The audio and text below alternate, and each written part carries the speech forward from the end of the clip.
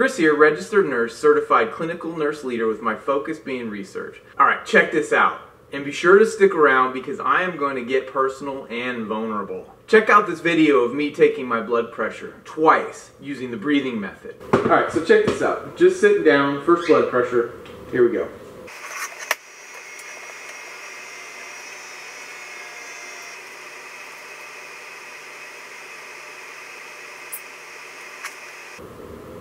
That's high.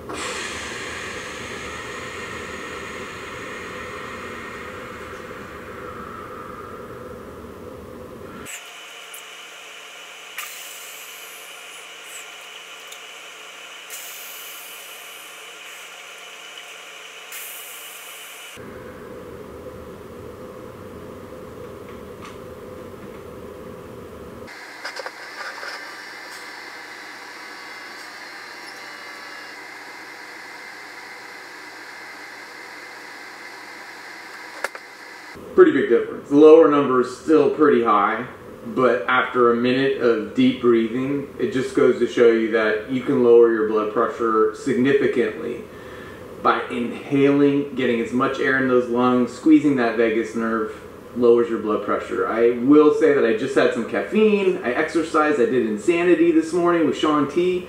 So I'm still sweating from that, my blood pressure's up from that, so it's normally not that high, but look how quickly you can get your blood pressure down. Amazing results.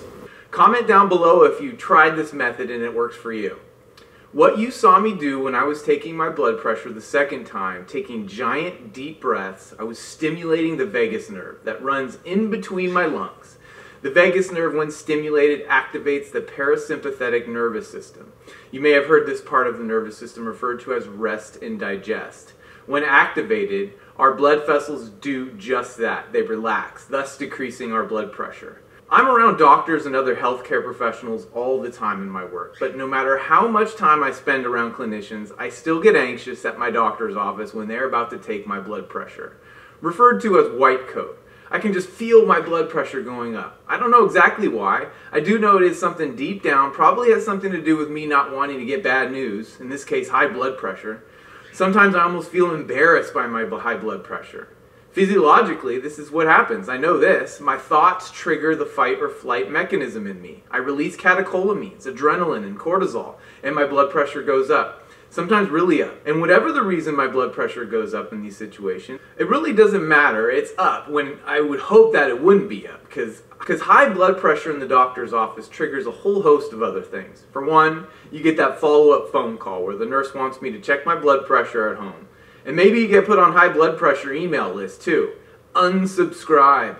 After repeated high blood pressures at the doctor's, then comes the medication discussion. Nope, not taking any meds. The point I'm trying to make is this, that blood pressure readings are not an accurate depiction of what my blood pressure is. And you know what's funny?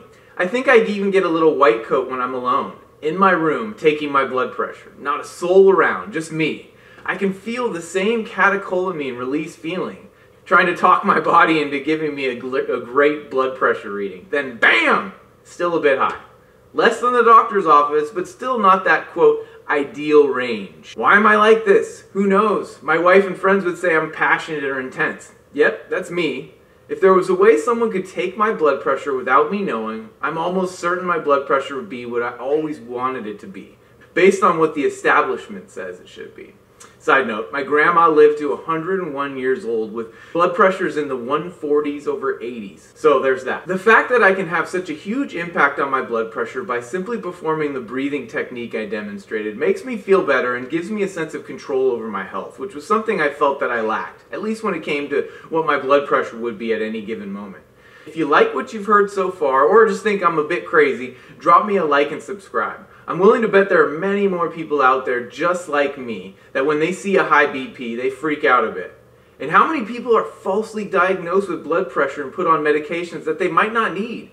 Comment down below if you can relate. Many of us do have clinically significant high blood pressure though, and over time it can pose some real dangerous and harmful effects. Stroke to name one. So the breathing method I just described, adopting it into your daily routine many times a day would be helpful. Deep breathing can dramatically lower your blood pressure. That's proven. Making it a habit, now that can be a challenge. But you probably need to do more. Maybe your blood pressure is more related to your diet, the food you're eating or not eating. What if I were to tell you that you can alter your blood pressure by eating more of something, more of one thing? If you know what sodium is, and I know you know what potassium is, that one thing I just mentioned, it's potassium. Are you familiar with the relationship between the two? Ever heard of sodium-potassium pump? This pump is found in the plasma membrane of almost every human cell. It does its best to keep a balance between sodium and potassium. That can be hard to do when our diets are so full of salt. Too much sodium and we retain water. When we retain water, we have more volume and higher blood pressure. Potassium counteracts that effect by promoting sodium excretion through urination and blood vessel wall relaxation. Less volume, lower blood pressure. We need more potassium in our diets, period. Let's start with the recommended daily amounts needed. Adult men, 19 years and older, 3,400 milligrams of potassium. Adult women, 19 years and older, 2,600 milligrams. Moving on, what foods have the highest amount of potassium? Oranges, potatoes, sweet potatoes, apricots, kiwis, spinach, and cantaloupe are all high in potassium. As I made my way through this list, you were probably thinking, what about bananas? One medium-sized banana will provide 422 milligrams of potassium. But in contrast, 1 cup of cooked spinach will give you 1,180 milligrams. Along the same lines of fruits and veggies are leafy greens, like spinach, as I just mentioned, but also kale and Swiss chard. 1 cup of Swiss chard gives you 960 milligrams of potassium. A great way to get these things into your diet is through smoothies or cooking them into your omelet. You can hardly taste them when blended or cooked. More about smoothies. As I mentioned, an easy way to ingest a lot of these unpalatable foods, kale for example. Not a fan, but when mixed into a smoothie, you don't even know it's there. I like to blend Greek yogurt, bananas, kale, oranges, berries, and even an avocado. By the time I've finished my shake, I've already consumed 33% of my daily potassium intake. Greek yogurt is also a great source of potassium. 1 cup gives you about 300 milligrams. Fish is also a great way to get potassium, but not all fish are created equal. I live on the West Coast, and sadly salmon season is closed, and has been closed going on year 2 now. Urgh. But salmon is not the only way to get loads of potassium. I buy mackerel in the can through Amazon. It has an extremely long shelf life and it's delicious. 1 can of mackerel contains over 369 milligrams of potassium. If you're fortunate enough to have access to salmon, half a fillet, approximately 178 grams, has over 684 milligrams of potassium. The last food item, very affordable, you can get at any market and easy to add to your diet, potatoes. And here's a little secret about potatoes you might not know. The potatoes need to be prepared the correct way to take advantage of all the amazing potassium benefits they have. All you got to do is leave the skin on. The skin is chock full of nutrients. It's where most of the nutrients are. 1 medium potato with skin contains as much as 952 milligrams of potassium. Boom! Goes the dynamite. Well, I hope you got something out of this video today. After hearing my story, perhaps you won't put as much pressure on yourself when you are sitting in your doctor's office waiting to get your blood pressure taken. Or if you're like me, it'll still happen. But do the deep breathing method I described. Instead of hearing your doc say, "We're going to have to monitor your blood pressure," you'll start hearing him or her say, "Wow, you've made some impactful changes. Your blood pressure is great. What's your secret?" That's what mine says now. And all I do is take some really deep breaths before that cuff squeezes my arm.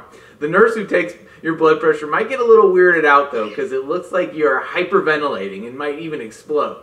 Lots of funny reactions. Embarrassing, but also humbling. Or maybe you'll add some of the potassium-rich foods I described, which will be more a long-term sustainable approach to lowering your blood pressure. If you like what you heard, please drop me a like, thumbs up, and subscribe. Nurse Chris out.